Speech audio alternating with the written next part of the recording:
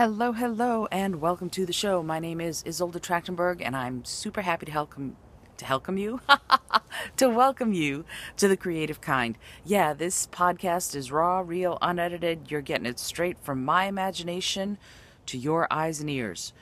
So whatever comes out is what comes out. Right now, I'm thinking deeply about identifying your dream. In yesterday's episode, we talked about how to start writing it down and what it means through the decades. Now, take that sheet of paper, and yes, I'm going to put something in the show notes on the website, isoldet.com, for yesterday's and today's episode so that you can get a worksheet to figure out exactly where you are and where you want to go. You should have figured out a timeline, and if you didn't, go back to the episode yesterday and check that out so that you can start getting a hold of that timeline. Once you have a dream timeline, this has been my dream from when I was 5 years old. 5 years old, 10 years old, high school, college, 20s, 30s, 40s, whatever it is for you, wherever you are in your process or your age, what is the dream? What was the dream? What has the dream been? And what is it now? Because now that you've got that written down, I want you to go through, and the blank space on the worksheet below the dream, I want you to write down how feasible it was or is. What's the possibility of making that dream happen today, right? Again, yesterday I mentioned I wanted to be a spy when I was a kid. I also wanted to be a Broadway star. Yeah, not so much with the Broadway star.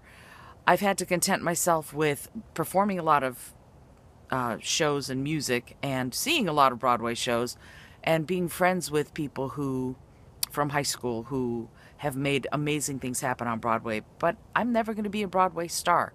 Even though that was something I desperately wanted when I was in high school and even college, it was not to be, and I had to let that dream go. But then I actually took aspects of it and grabbed them with me and went, okay, what can I do that takes some of what I loved about being on stage and make it part of the new dream? And that ended up being that idea of reaching out to others, communicating with them, and being creative while we do it.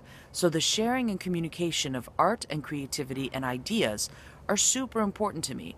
I don't have to be on a Broadway stage to do that. And in fact, for me, it's better if I'm sharing your ideas and my ideas rather than someone else's, like Stephen Schwartz, whose work I love. Pippin and Wicked are two of my favorite shows. But that doesn't mean I want to be sharing his ideas. Perhaps I want to be sharing mine. Perhaps that's a better use of my time and energy. And specifically, teaching others, teaching you how to communicate, teaching you how to achieve your dream, helping you get where you want to go, is even more fun and even more exciting and even more fulfilling than standing on a Broadway stage would have been. So as my dreams have evolved, I have evolved with them, or maybe as I've evolved, my dreams have evolved with me. I've taken what worked for being on the stage and turned it into what works in my current dreams. So we're going to start isolating that. So on that second set of spaces, I want you to start thinking about that part of it. What is feasible? What would I have to do to make it happen? Okay, that's today's episode.